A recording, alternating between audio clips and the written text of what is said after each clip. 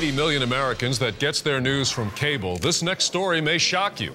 The watchdog group Fairness in Media released a report this week accusing the Weather Channel of having a, quote, clear and pronounced pro-weather bias.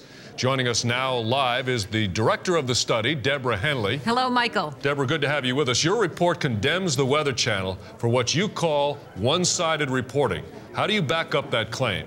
After watching hundreds of hours of programming, we concluded the Weather Channel clearly and consistently overreports weather-related events at the expense of other topics.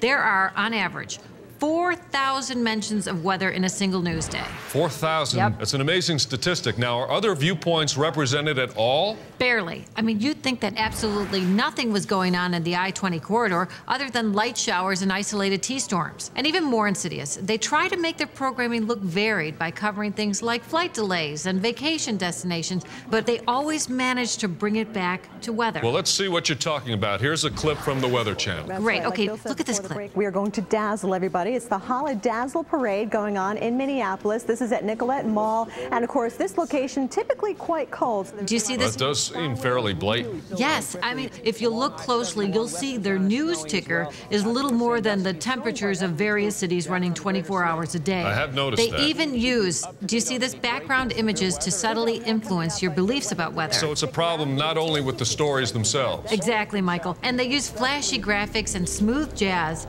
to distract viewers from the unrelenting pro-weather agenda that they're constantly pushing. That's unbelievable. What's behind it all, though?